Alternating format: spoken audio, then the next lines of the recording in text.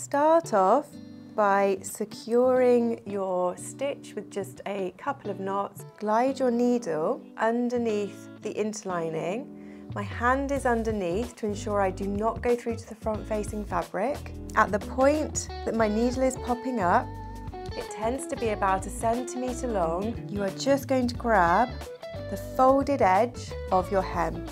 At the point that that thread has come out of your hem, that is the point where your needle is going to go back into the interlining. And be sure to make sure your needle is always very close to the edge of the hem. So again, my needle is gliding only under the interlining. As it's popping up, I'm just getting the very edge of the hem and I'm pulling my needle through. You'll now continue along your hem, and when you get to the end, you will secure your threads off exactly the same way as you started.